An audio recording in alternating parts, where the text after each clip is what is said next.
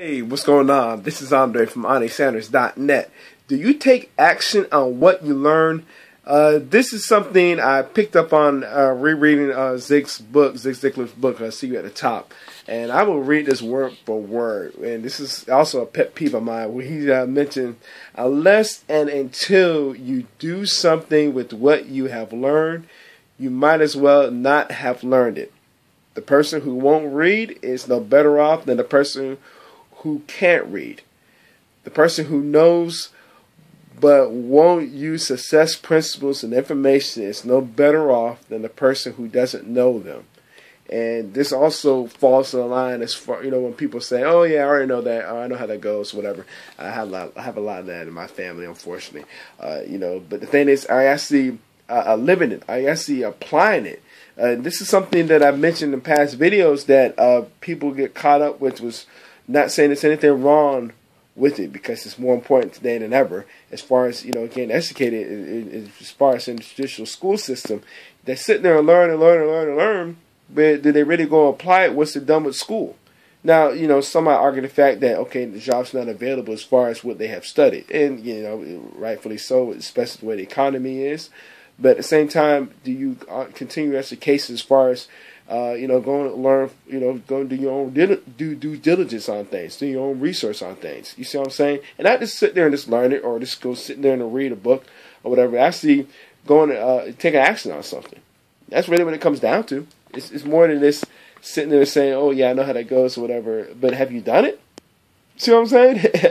Have you applied it? I'll never forget, there was one practice a few years ago, my semi-pro team, and I was saying, I know it's one of my coaches, which I legitimately didn't know, but my actions were saying otherwise. That's when my coach was calling me out.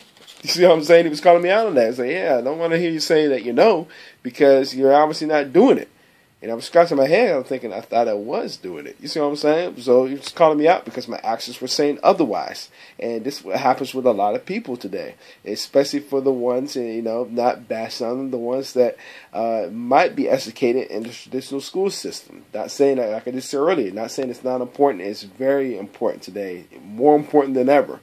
But the thing is, people are not going about applying things, and traditional school system doesn't help because of the way they teach, as far as, not every student learns by sitting there and listening to a lecture. I mentioned this before in past videos.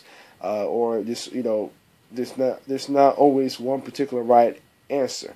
There's several ways to get a right answer when it comes to this thing called life, the game of life, point blank. People, as far as the success principles that Zig mentioned as well, you can tell it's like no different than, give somebody a book to read. Like, perfect example, give somebody the book Think and Grow Rich. Then you might wonder, okay, why are they not rich after you give them the book? Well, have they applied some principles? Have they even applied one principle in the book? You see what I'm saying? That's what it comes down to. Again, I reread what Zig said. The person who knows but won't use success principles and information is no better off than the person who doesn't know them. It's like basically implies better off that you had just not even read the book in the first place. Read the book, listen to the audios, go to the conference. You write all these notes, but you don't take any action on it.